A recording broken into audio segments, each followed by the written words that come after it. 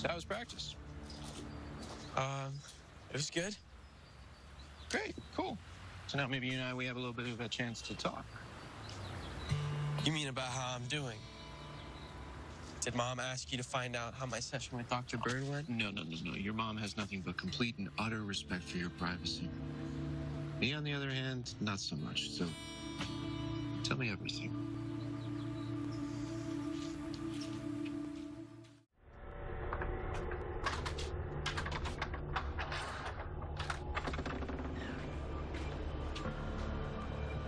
Oh my God.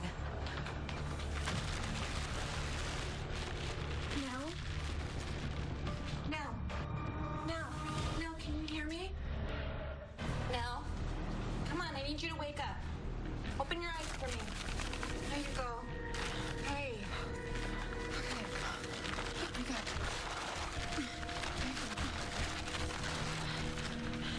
The door wouldn't open. I screamed for hours and no one heard me. You've been out here all night? How did this happen? Carly. So what, too personal? Am I being too parental? What's going on? It's just therapy's not the biggest thing on my mind right now. Okay, so then what is? It's just something that I have to sort out with a particular someone. Okay. Well, I'm glad you got good friends around you for that, right? You got Joss, you got Trina, and Trina must be going through a really hard time right now. And I don't know if she's in therapy, but you could probably... What? I made everything worse when I kissed Trina. Okay. Nell?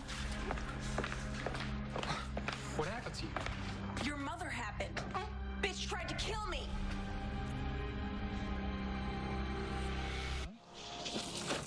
I gotta say, I'm a little surprised. I thought Joss was the one you ought to thank for. The thing about Joss, we've known each other for, like, forever, you know? And about the time that she started dating Oscar, I started developing real feelings for her, and then he got sick, and... You backed off because you were being a good friend.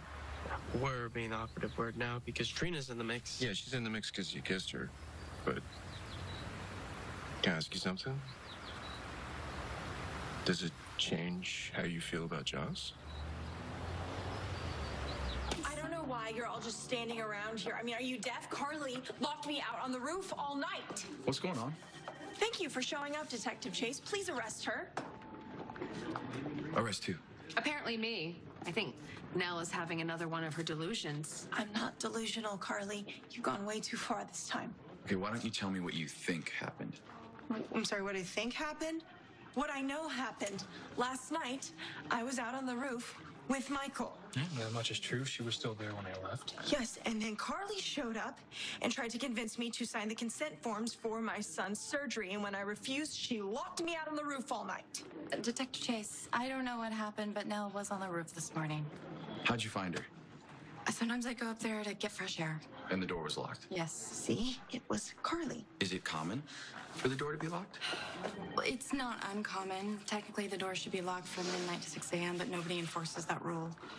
So it's possible that security locked the door last night. Chase, it was not security. It was Carly.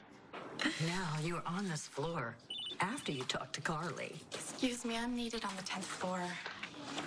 I literally don't know what you're talking about. I never left the roof last night. Of course you did. When you signed a consent form for surgery. I never signed anything. Of course you did. You should be proud now. You behaved like a caring mother.